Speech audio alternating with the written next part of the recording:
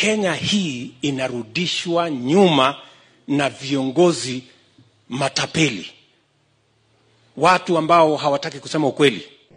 You've heard, for example, that the government has lost 21 billion in Kimwarer and I don't know Aror Dam.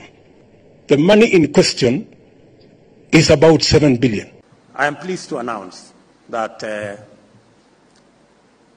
5 stadia will be complete by April, and 4 will be complete by June. Shida ya Kenya kubwa sana ni viongozi watapeli, waongo, wakora ambao wanasema hii wakimaanisha hii. Mimi nataka mnisikize hapa Kakamega. Hii barabara tunajenga kutoka Ibokolo pale chini, ikuje hapo Idangalasi, ikuje hapa iende Malaa, iende Navakholo.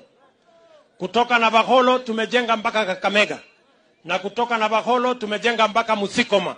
Hiyo barabara imeisha. The deputy president was in Shanda and is on record saying that the road is completed. My people almost fainted. People almost died out of shock.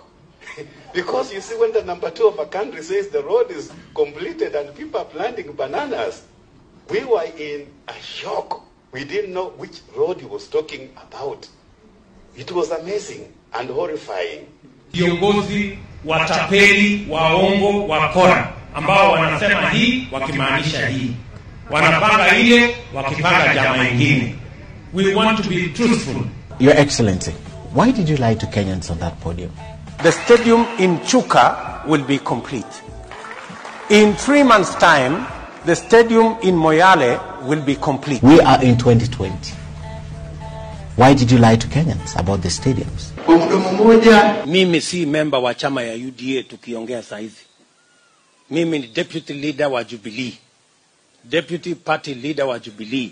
Mimi William Ruto. Alafu kwa mdomo mwingine in UDA, number 1